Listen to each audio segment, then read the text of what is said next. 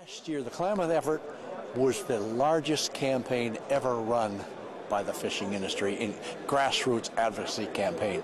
I know of nothing that measures up to the Klamath. 9,000 letters and 30,000 petitions. Largest campaign ever run. We think we've got the model now. If we can build on that, spread it, we can make fishermen advocates everywhere in this country. What Coastside did, we launched a full frontal attack, but Coastside has 13,000 members. So I have quite an army of letter writers, and it's an internet organization so that I can reach them at the drop of a hat. So we launched, and within about 2 weeks, we had generated over 8,000 letters to all the politicians. There were two legs to that campaign. Coastside and the folks out here rallied the fishermen, rallied the troops to go on. We set up the ASA website. We have a very elaborate website. We had about a dozen options where a fisherman could call up the site. Here's the letter.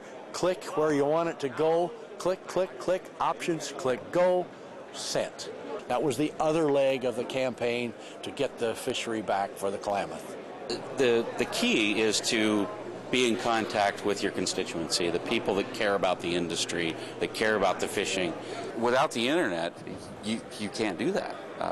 We have access. I can send out 13,000 qualified emails in about 5 minutes' time to fishermen to call them to action. Anglers have a way of just sort of sitting back and watching things go by. Well, folks, I'm here to tell you that's got to end. When people can't get to the water, or they're told that they can't fish for a certain species, their favorite species, because of an access problem, that really hits home. That's beginning to get anglers' attention now. So you couple that with the habitat problems, and you sort of bring people along as they begin to understand the bigger picture.